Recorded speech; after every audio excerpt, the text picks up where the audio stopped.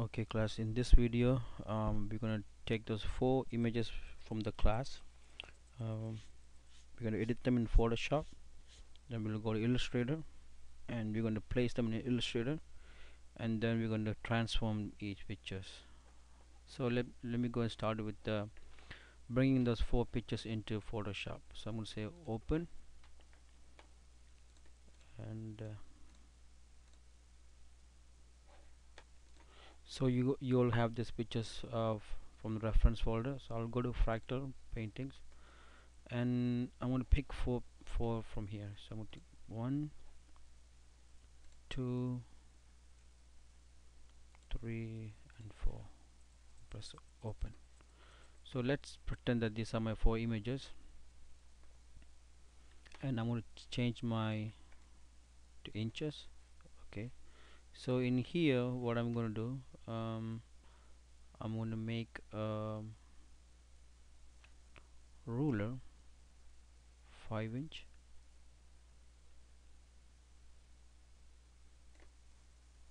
by 5 inch. Then I'm going to say control A and control T to transform this. Press the shift key, so I can move this to the 5 inch up to here. So I think I'm only going to have this much amount of images. I don't want to do entire, so I'm just going to do that 5 inch, enter. So you could pick whichever, or if you want to do the whole image, you could do the whole image, but you only get a small part of it. So I'm going to make this into, since the repetition both sides, so I'm going to do crop, C4 crop, and I'm going to crop within that. Press enter. That's my 5 inch by 5 inch. Then I'm going to say file, save as. Don't do file save, please do file save as, because this is now your image, and you could you got to give credit for all of this image, guys, when you're putting this in your presentation board. Find out where you got this from and give this credit for this image. So I'm just going to save this to my desktop for now, JPEG, save, and okay, and I'm going to close this. So I'm going to do the same thing for this painting too. So I'm going to make the ruler 5 inch by 5 inch,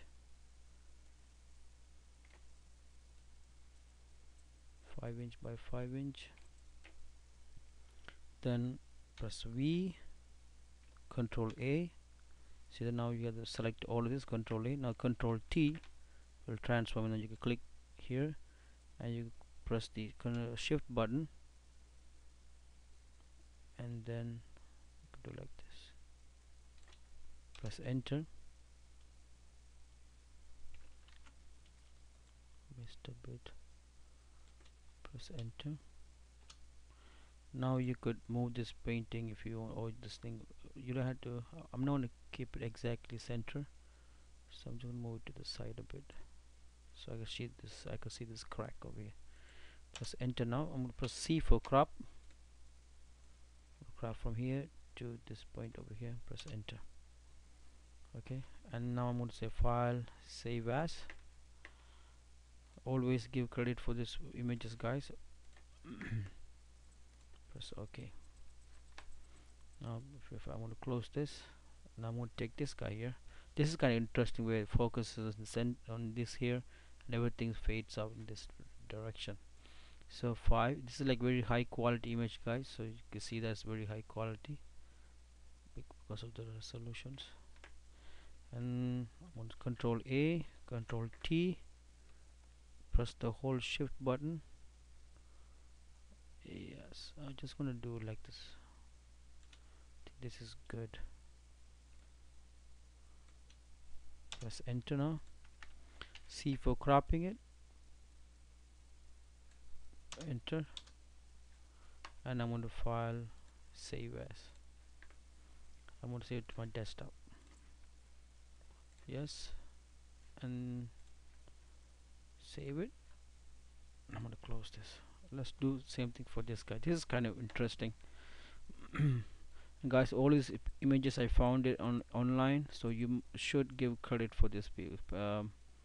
And also where you got let me know where you got this from. And if you just google the image name, you should be able to find it where's the website is from. So let's again control A, control T. You gotta press the control A first, then control T, and I'm gonna do like this. Okay, and you could move it side bit and press enter. Now I'm going to use the crop, so crop it, and file save. I'm going to save it to the desktop. Okay, so now that's all you have to do with the Photoshop. So now I'm going to close this. So now I'm in my Illustrator file here. So I'm going to go to Illustrator, file, open, sorry, file, new. In here you will name your file over here. In this case I'm going to put Bala.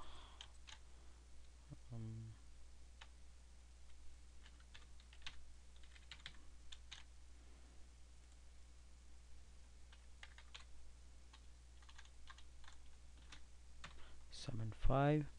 Artboards are going to be 8, and rows 2. Spacing is 30 or 28, it's up to you. And the width is going to be 11, the height is going to be 11. And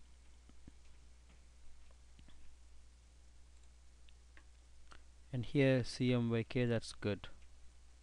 We're going to advance and change the CMYK, that's good, because all our printers are CMYK. And then press OK. So now you have this one. So let me do this again, guys. File, new,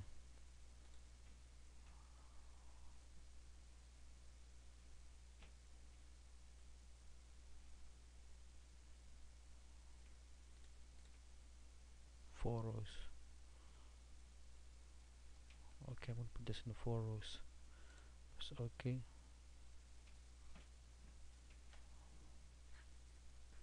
So in here now what I'm going to do, I'm going to put 2 images for each pictures.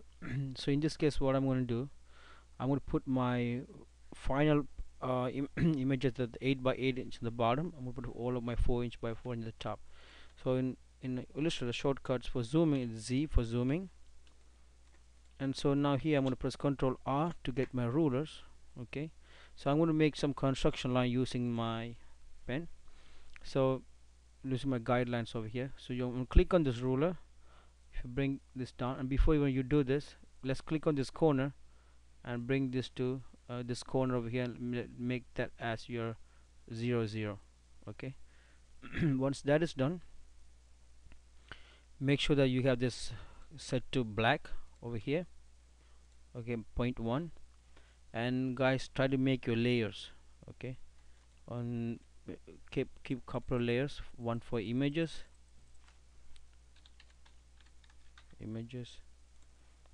the other one for grid, and the other one is for pen 1,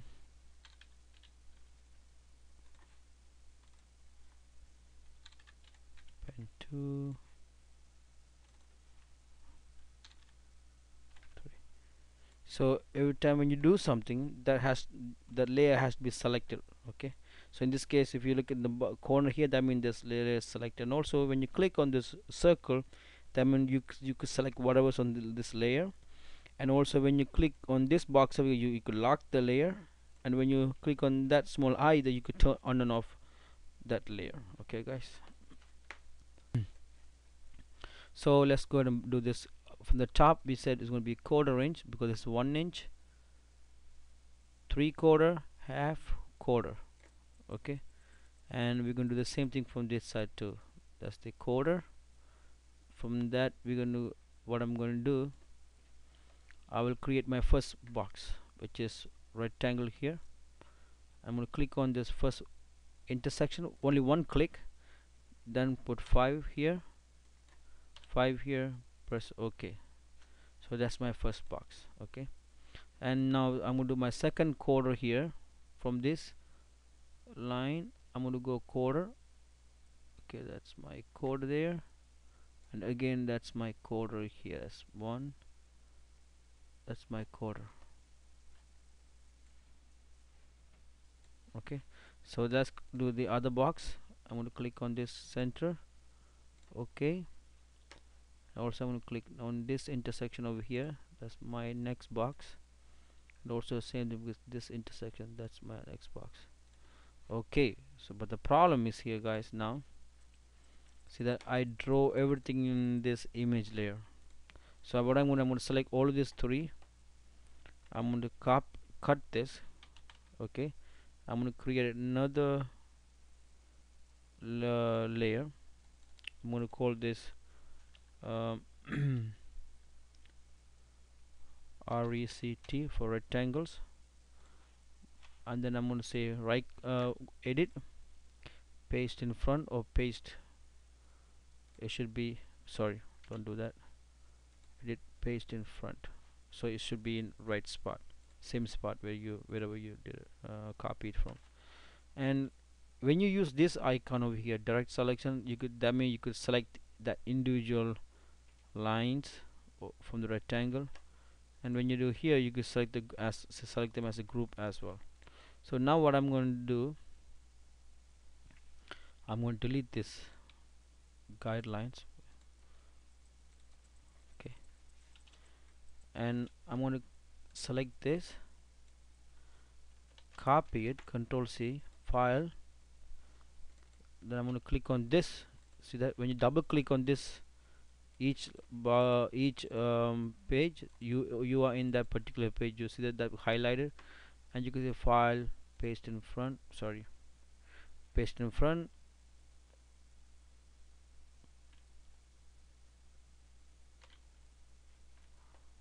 or you could simply press the alt button. You could select all of this, press the alt, okay, from this corner. Okay, so what I'm going to do now, guys, I'm going to take this, um, before I even copy to this side, I want to show you one more thing. If you double click inside the box here, right click, and you could say show grid. See that it's showing all the grid, so it's easy for you to work with it. Now also, if you right click here, you say you could lock the grid, hide the grid, or and also show artboard ruler. So now this is your 0 0, and it's showing the all this 11" by 11". And also you could hide them too. So in this case, what I'm going to do, I will go ahead and hide the ruler and hide the artboard, and I'm going to uncheck this, hide the um, grid too. Okay, I'm going to press Ctrl R, easy to work with, and I'm going to take this from the corner and put it to this intersection. And again, I'm going to do my quarter-inch quarter here for this artboard, and I'll do quarter for this artboard here as well. Okay, and again I'm going to do a quarter for this artboard, and I could select this using the alt, drag it, and we use my shift to align it and drop it. Again, I'll do the same thing. I'm going to do the same thing with this, copying it, aligning it. See, I missed the, so guys, now I'm going to go and delete this guy here.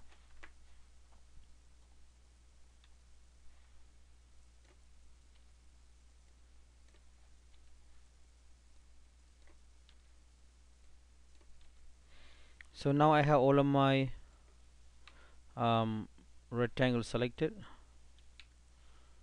made it. Then what I'm going to do now, I'm going to lock this layer, so now I cannot move my rectangle anyway. Once you lock it, that's a good way to work with this.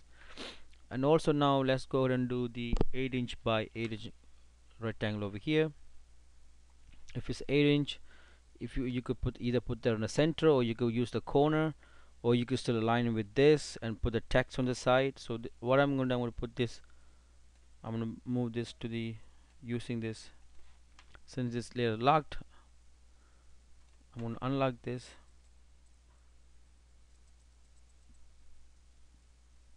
and I'm going to put my 8" is 11 is 3, 2.5, 2.5, so it's 1.5, 1.5, 3.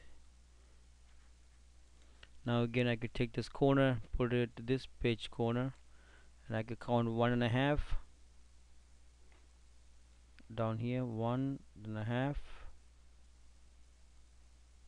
up here, rectangle, click on this corner, 8" by 8". Okay, and that's mine.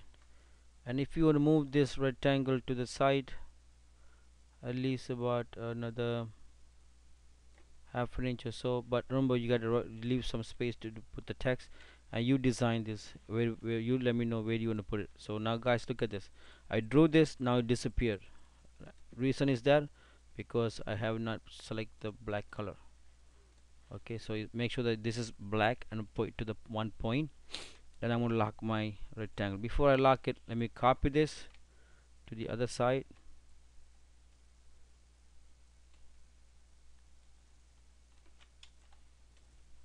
Again, I'm going to copy this using the Alt key. I'm using this as a center. That's 1, 2, 3, and I have not copied for this, so I will go ahead and do that too. One here, quarter here, select all of this,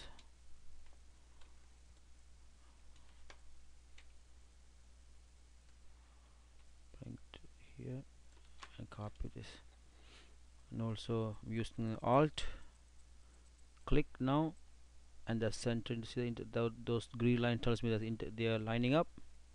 So now good. So now this is my artboard which I created. Okay guys, now in here I'll go ahead and put my drawings. So I'm going to select these, delete them. Now I could come and lock the rectangle. Now I'll go to my image. Okay, once I finish my rectangle, and that's it. Now you can, once you lock it, you can even select it, you can move it. Okay, alright, so I'm going to say file, place. Okay, from desktop, which that's where I saved it. So one by one I'm going to place this. It's automatically placed here. So I'm going to move this to text box over here. Okay, so see, the problem is that you can't see my image. So because my rectangle, okay, it's not transparency. Okay, so in this case I had to move my image on top of the rectangle in order to see it. Now I can click on my image, opacity, I'm going to put this to 50 so that you could see through it when you're drawing your lines. And I will do the same thing with this guy too. File, place, second image, I'm going to move it to the top of this image, opacity going to be 50. That's it. See, I'm still in my image layer, and I'm going to go to my file, place again, third image, and put on top of this. See, I'm just going to drag, since I cropped everything in Photoshop, everything fits in here perfectly. I'm going to put this 50, enter. Again I'm going to say file, place, and this one I'm going to put over here, opacity I'm going to put this to 50. Okay guys, now I'm going to lock my image and save this. I'm going to save this.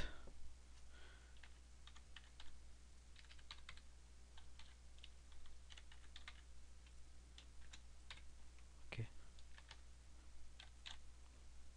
save this to desktop as well, and save as CS4.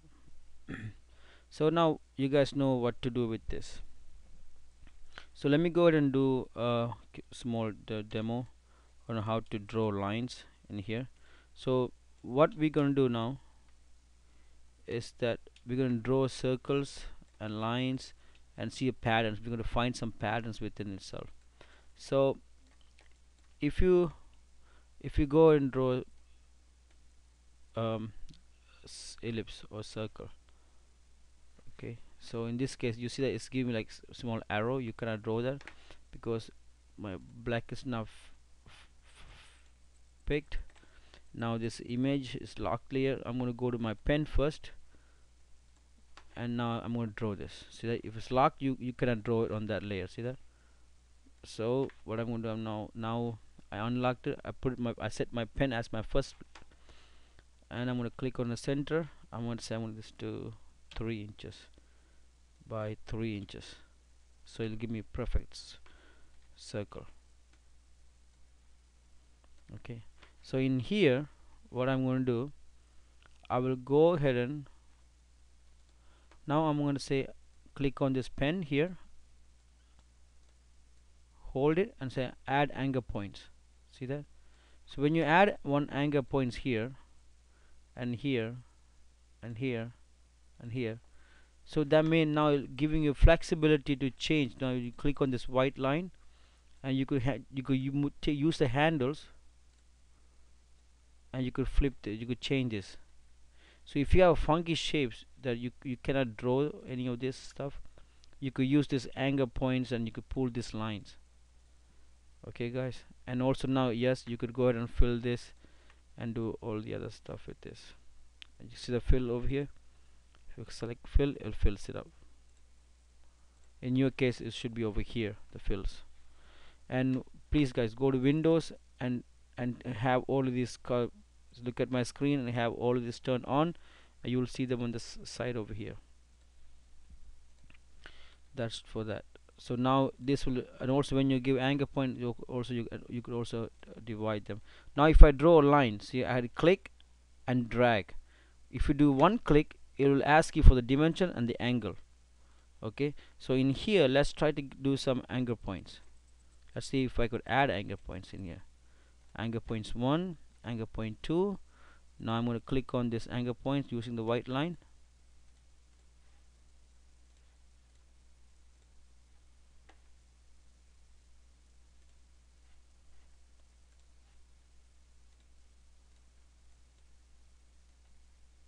See that now you could move these lines to the side when you give anchor points. And also now if you give more anchor points, click anchor points, you give as many anchor points you want. That means you're subdividing these lines. And now you can click on this white mouse and you can move this around. So in this case what you could do, if this is your model, so I could draw a line from here to here, then I could draw a line from here to here, draw a line from here to here, draw lines from here to here. Then I can use anchor points, click on the center of this, then I can move these lines up here. So let's follow this pedals. So you have to use the anchor points to subdivide any lines, and use that. You have this line. See, this is going surround. You could find the pattern that goes with this geometry. And after this, what you're going to do, you're going to, since you have you're going to copy the lines from here. See that now I'm selecting my, since I locked it, it's easy, good thing that you put them different layer and you lock them.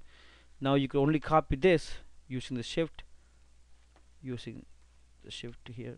You could move, copy this using the alt and shift, and you can copy it this side. In here now you could click on this each line and you could give a depth to it. And also if you want to give only depth to one side of this, you could see for scissors, or you could say knife or scissors, and you could pick one point here. Now this divides both of them into two different pieces. So now then you could give another different thickness for that. So now by this you could create your own artworks over here. So basically this is how you set up the whole drawings, and you start work on it. Have practice guys, and go through all the things that we learned in class. And also now let me go and do the grid. So if you go to, so guys, so I took the lines and I simply quickly draw this couple of these lines here. Now what I'm going to do, I'm going to copy all of this and I'm going to use Alt command. I'm going to copy to my next clip over here using a shift and holding it straight. That's it.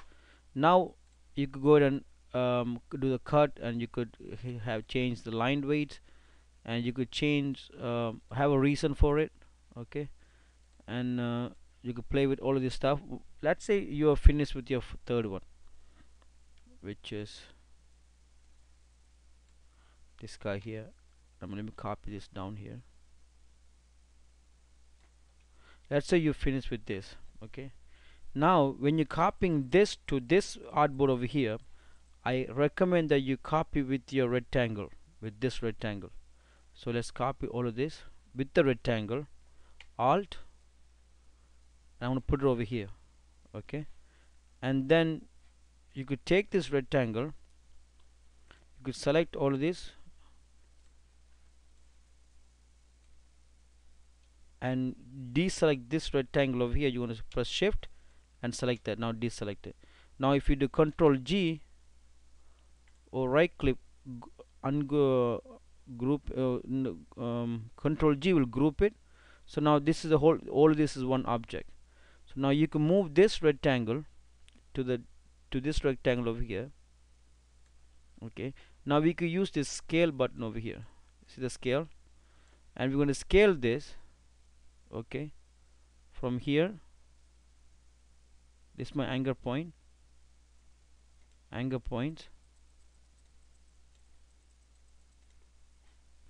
Okay, so the way you scale it, you press this icon, scale, and you give an anchor point, so which this doesn't move.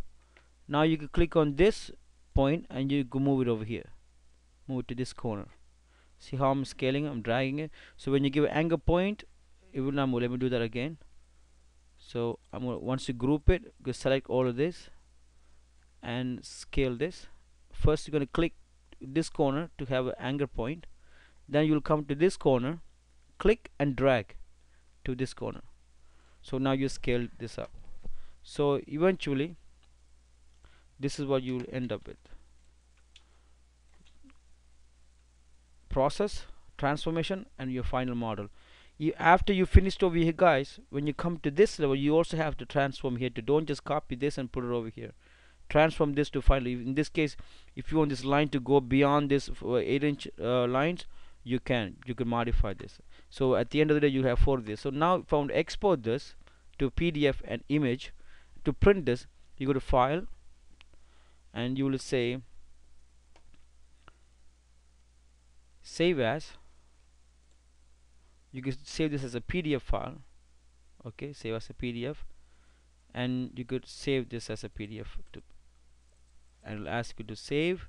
Press Save a PDF, and it's automatically save.